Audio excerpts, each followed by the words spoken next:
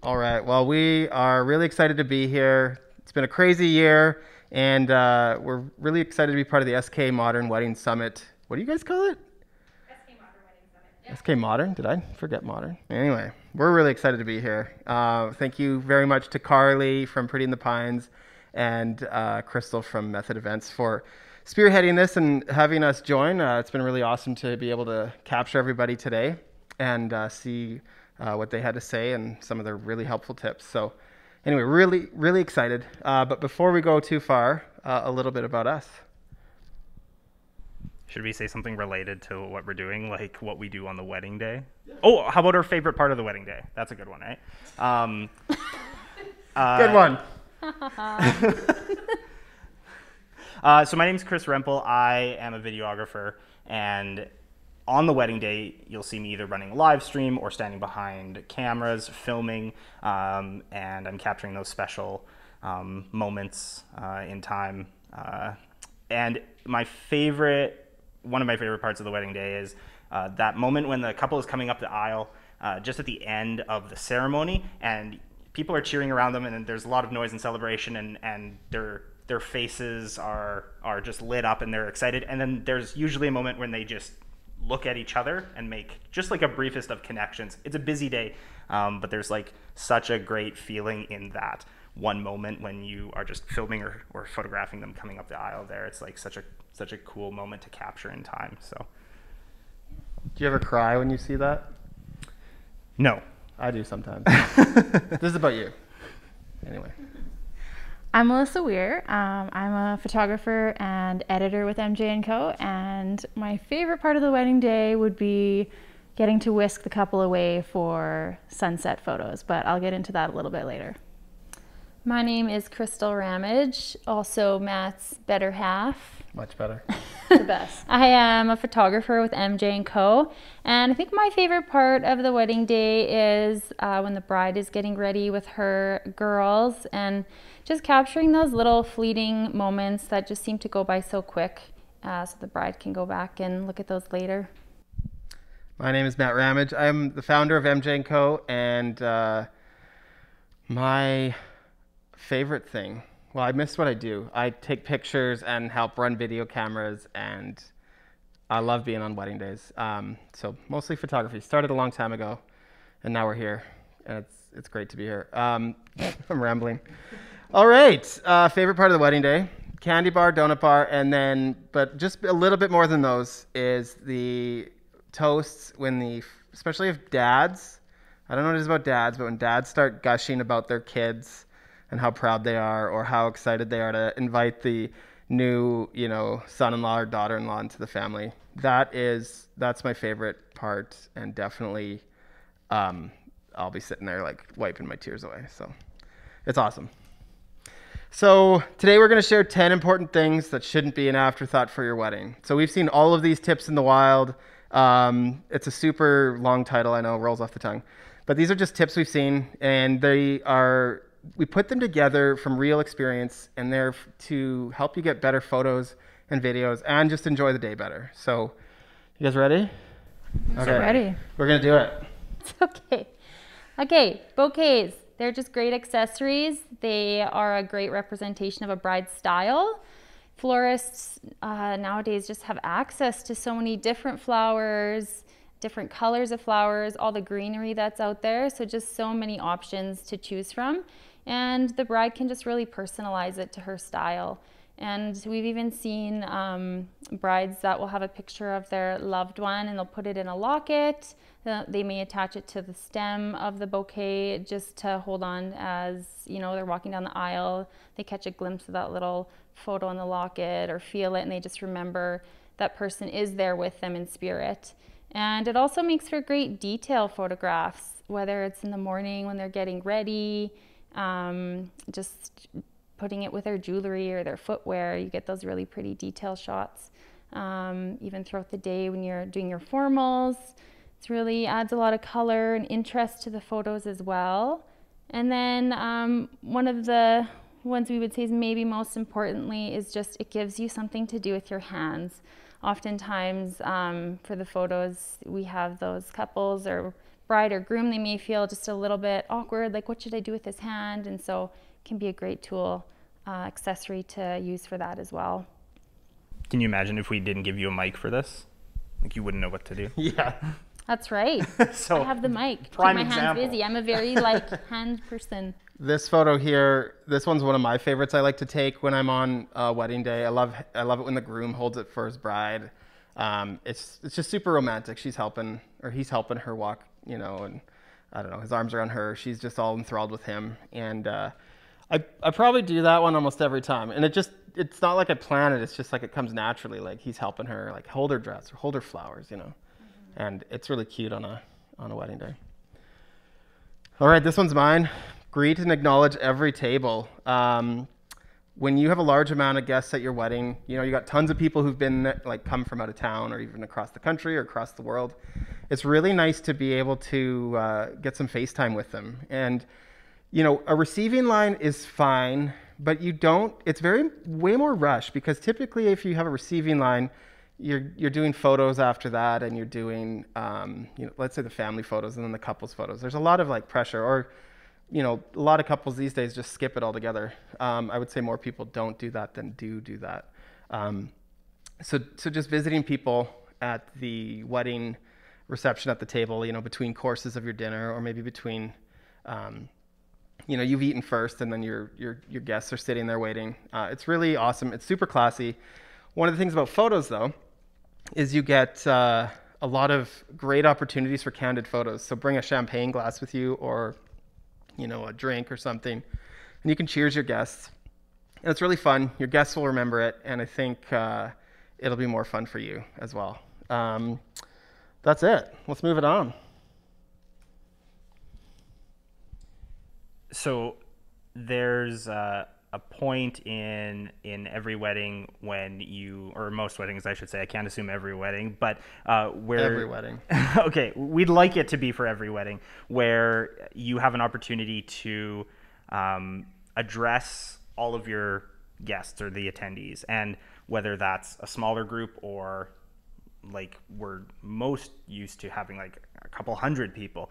I know that the potential is there for you to forget or to miss thanking somebody or saying something special about a particular person, but don't let that squash your preparation for giving a thoughtful toast. And the reason that you want to do that is twofold. Like, you do want to acknowledge the guests that are there, and you do want to acknowledge the people that have put work into your day, but you also, and this is coming from a videographer perspective, it gives some really, really great sound bites for the keepsake films that we make, and I think we might have an example of that. But I got one ready for you. Okay, well, sure, let's do it now. Yeah. Right now? Right Sure. now. Here we go. Sure. As any good father of the bride, it should end with wise words. And I have some for my new son-in-law, and I am proud to say you are my son-in-law. It's only when you reach my age that you realize what it means to go home at night to a woman who gives you respect, tenderness, and affection. But what that really means is you've gone to the wrong house.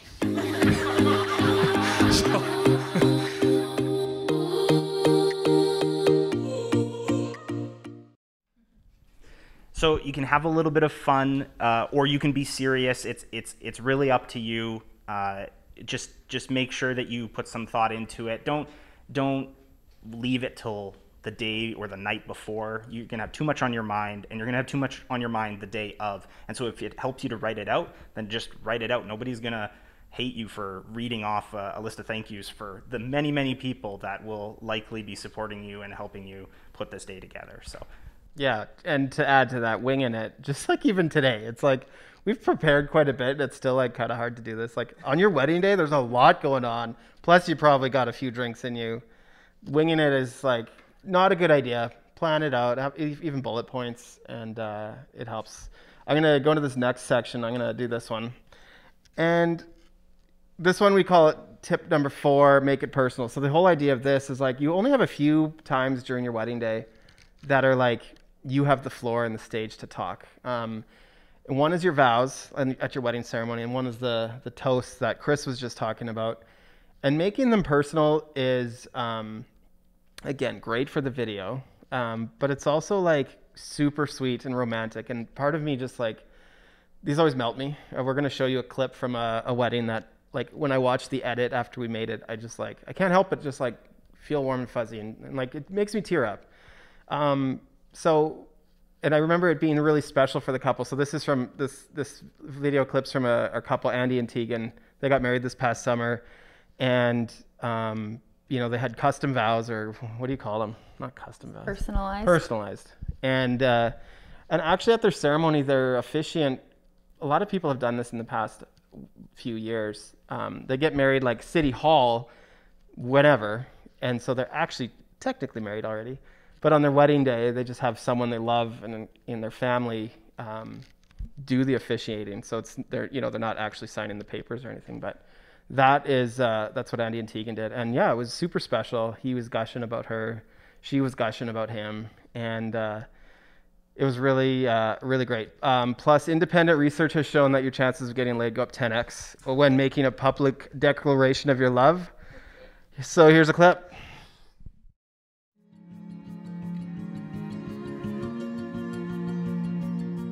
I love how great of a mother you are. I love that you love my mom, even though you never met her.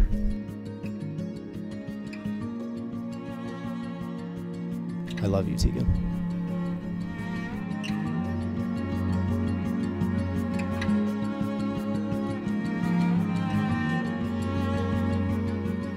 You don't ever talk about being good and doing good things, you just do them. You don't let anger get the best of you, and you never speak ill of other people.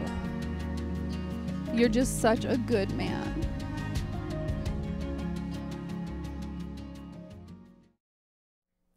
So are you guys crying? I had to wipe a tear. There. So sweet. All right, let's move on. Melissa's turn. Oh, it's my turn. So lighting can completely transform a space, especially from a photographer's perspective. The lighting can make all the difference. So I find as a photographer that the majority of the venues that we work in really aren't set up lighting wise. There's beautiful venues, but when it gets dark in the evening at reception time, they're just not well lit, and that's not great for photos. So it is really good to think about that when planning your wedding. And yeah, what else? Well, yeah, and your DJ and wedding planner can help with this. We've seen some like really shanty looking, what's the word? Your town community center really transformed with drapery and lighting. And that's where your DJ can bring like the disco ball and the laser lights and all that stuff. And then usually then if they're there, they can also add spotlights to the podium, which is really good. And then your wedding planner can also provide uplighting, which really sets the mood. So, you got a beautiful venue like the Barn at Wind's Edge. You don't need a lot to go there, maybe just some lighting on the podium and the head table. You go to the community center, so you can hold 300 guests or something like that when that's available again. That's where you need that help. And some draping, some lighting, talk to your wedding planner about this. It makes all the difference. The photo on this slide here, this was from Rethan and Geraldine's wedding. This is at the Ramey Modern. The light in that shot, that's lights we've brought. So we do bring our own lighting to just make the photos and videos look pretty dynamic. But you can see they also had, you can't really see it in this exact shot, but they had the words love and like the lit up love letters behind them. And they had those spark, I don't know what you even call those lights. What are those lights on that photo? String lights? String lights. Yeah, so they brought that. And then behind that was a view of the river. So anyway, work with the space and think about that. I guess why we put this in here was we've seen weddings where we're, the podium and the head table, you just can't see what's going on there. It's so dark and that doesn't translate over to video or photos very well. And especially if you want those like nice audio bits and you've got a video coming down the pipe, like from anybody, from whoever you hire. Yeah, hopefully us. Ask your photographer, videographer. Like we do bring our own lighting, but it's like even for people just to see it is super nice to have some lighting that's kind of highlighting what's going on. And it makes it less noticeable too when people are at the back getting up, going to get a drink, going to the washroom. It just puts the focus on the front of the room. So I should add too that you can end up with some really beautiful like first dance shots if you've got some fun lighting, often provided by the DJ, but you can have some really romantic looking first dance shots in there as well. Signage, just do it. Do signage. We'll keep this one short and sweet. We're halfway done. So you get married on your friend's acreage outside of town, and you say, okay, everybody take a left at Martinsville or take a left at wherever. Go 3 miles, turn right, past the blue house with the Quonset, and then into the field. Us city folk are intimidated by that kind of thing. So signage is a really important part, but it can also be fun and part of your decor. You know, it doesn't take a lot to make some simple stuff like that. So think of it as like, don't treat it like, it's the day before your wedding. You're like, how are people going to know? Like a balloon on a stick with an arrow. You know, you want your name at least there. I've seen, K&K wedding or something like that. That's probably not even too bad. I might just put the names on. And then when it comes to your reception and your ceremony space, it's great to have signage too. Like let's say you're in a hotel even. Hotels can hold multiple weddings in a night and or a day. And, they have their little digital signage with, whose party's where. And it's like, to have your own signage just looks better, like right outside the doors. You can talk to Mashid from Paper Ocelot. She does really great work. Or your wedding planner can help you with that too. But yeah, don't forget to do it. What else we got here? That might be it. You guys have anything to add there? Well, if you want to go a step further than that, at all of the venues that you have, especially if they're outdoors, if you're hosting an event of any kind, just like at your parents' farm or maybe your acreage or something, nobody's going to know where you should and shouldn't park. Like you might think that it would be obvious. Or bathrooms. But I've been on, this isn't a slam, but I've been to many acreages or farms where it's just like there's gravel, but I don't know, like I haven't been there before, so I don't know that you can't park between this shed and the fence. It might seem like a safe space, but you come back out and there's 3 trucks in your way and you can't possibly get out. Chris is fears this greatly. Being stuck somewhere when it's time to go. Signage is my love language. So. All right, this is another important one. So your wedding day has a lot of things you're doing. I want you to kind of just imagine you're getting ready and your photographer and videographer show up. You spent the morning with your friends getting ready. It's a great time. Now, if you just switched one thing and that's you're doing too many of the things, you're the one getting table covers on chairs, or you're the one picking up flowers or stuff like that, or even just answering the phone when people are doing your errands for you, it just takes away from it. We want brides to be relaxed and having fun, and grooms too, just with their friends. And so, delegating is really important. Delegate it to people you can trust. Well, maybe Melissa wants to share about that one. Yeah, I would say delegate to the people that you know can handle the task. It's not always necessary. Like if you're not hiring a wedding planner, then delegate to people that you know will take care of it for you. Like, I think it's a common misconception that you need to kind of throw all your big tasks on your maid of honor. And maybe your maid of honor is your best friend or your sister, but maybe she just or can't. Younger sister, she's 17 years old. Yeah, and has no maybe idea. she can't take on all of those tasks. So maybe she doesn't just delegating even have ID them. to buy the booze. Yeah. Delegate to the right people that you know can take care of it for you.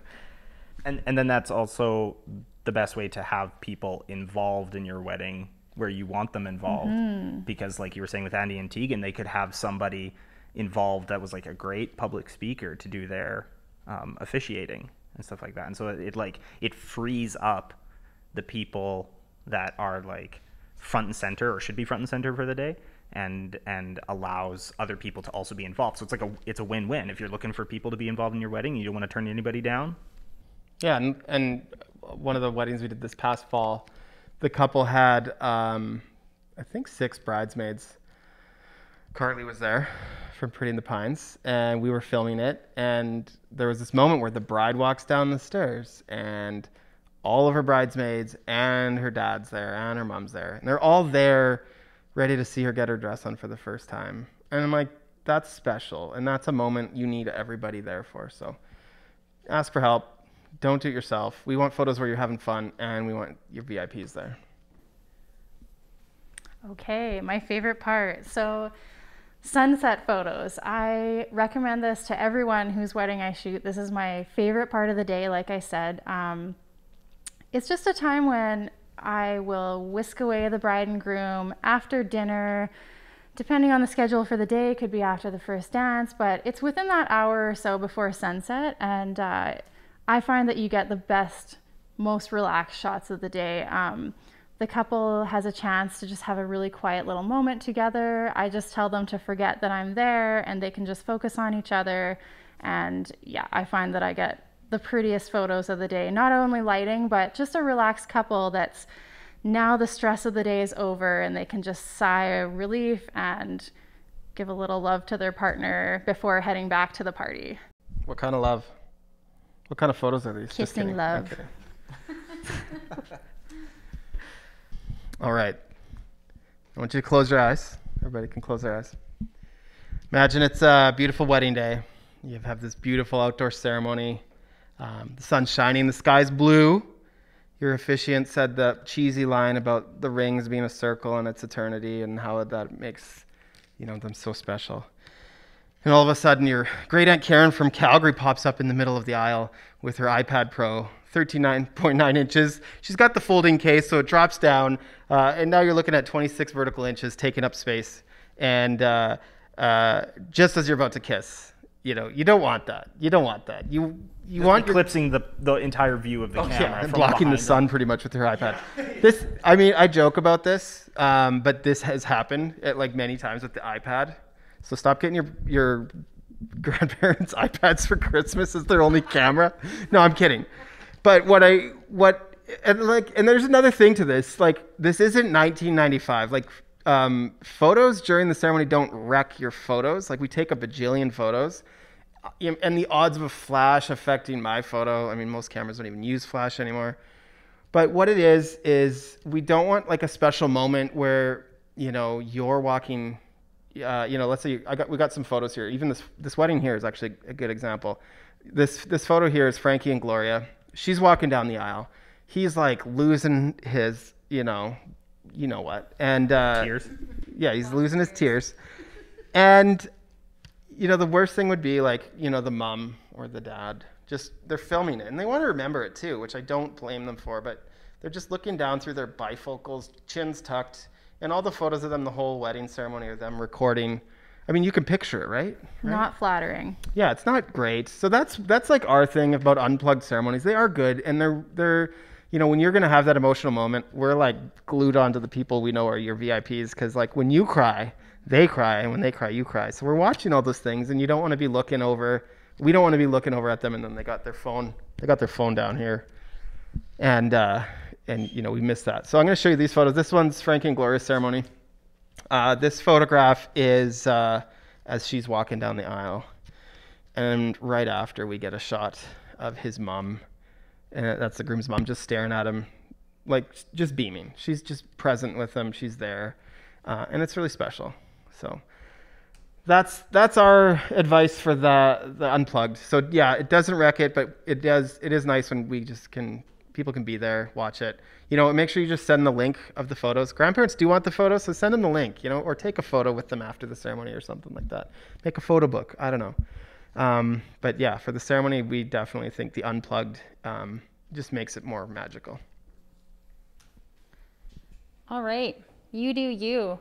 So what we mean by this one is just make your wedding your own. You and your fiance are going to have values that kind of, what you want in your wedding day, what would make it special. So just make it your own. Pinterest, seeing inspiration from maybe other friends who just got married, other photographers' pages. You're going to get some really good inspiration from that. But just make sure that you always come back to making it your own. Pinterest can be a deep, dark rabbit hole, can almost get into a bit of a trap. So just make that sure. has literally been a theme from the other Yeah, sessions today. It's okay. like Pinterest has great ideas. It does, but you need to be careful. You might go crazy or broke trying to attain them. It's so true. Yeah, so just make it special, make it your own. Just because your friend did something, don't feel the pressure to do it that way. And There's always that one bridesmaid. Yeah, there's always They got that married one, 6 months before you, and they're like, every idea is like, well, we did it this way. It worked really well. Yeah. And they mean good. But it's do. still, they're them. And they should do them. You should do you. Yeah, totally. I'm going to touch on COVID for a little bit. We're almost done here. COVID was, like, this whole pandemic's been really interesting. We actually photographed I think there was only 4 weddings we didn't shoot this past year. So most of the weddings that booked us went ahead with it and just did it like an alternate version of their day. And when we asked them, like, if they felt like it was a compromise, they were all happy they did it anyways. So that's one thing I thought was really interesting. And the other thing was, like, they did miss out maybe on the big party, but they did get it. They got something more in other ways. So they got to be more intimate with their wedding party and their family.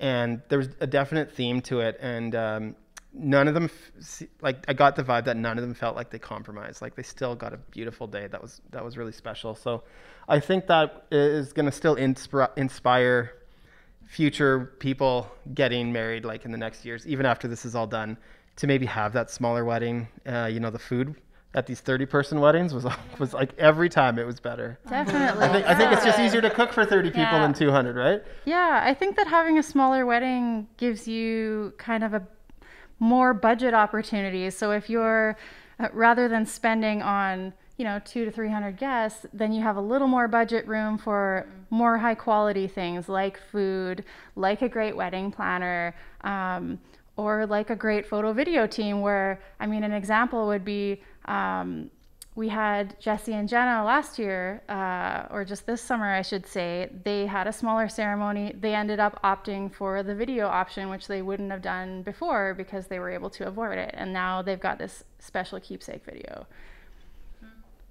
And they left us a raving review. Insert here.